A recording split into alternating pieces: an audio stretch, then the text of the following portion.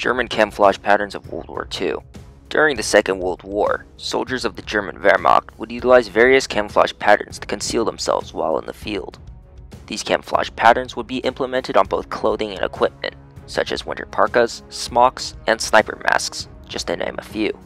In 1931, Splittertarnmuster, or the splinter camouflage pattern, was introduced to the German army and would serve as its standard camouflage pattern for the duration of World War II.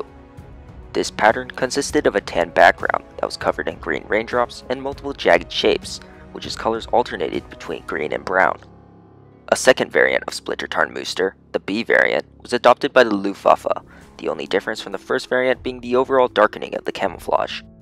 Splittertarnmuster would see implementation most commonly on the Zeltbahn, which could be used as a tent, poncho, or stretcher when necessary.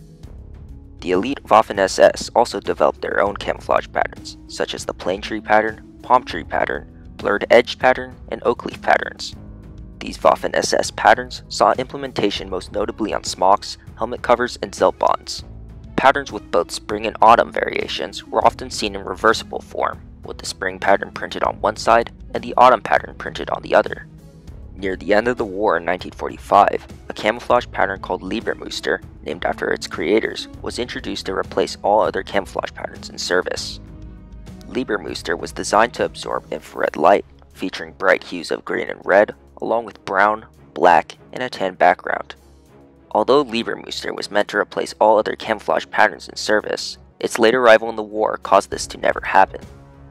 Overall, the camouflage patterns of the German Wehrmacht were some of the best camouflage patterns developed during the Second World War, many of which were ahead of their time. For the sake of this video's length, I decided not to go into much detail for some of the Waffen SS camouflage patterns. If y'all would like to see a video going more in depth into Waffen SS camouflage patterns, please feel free to drop a comment down below.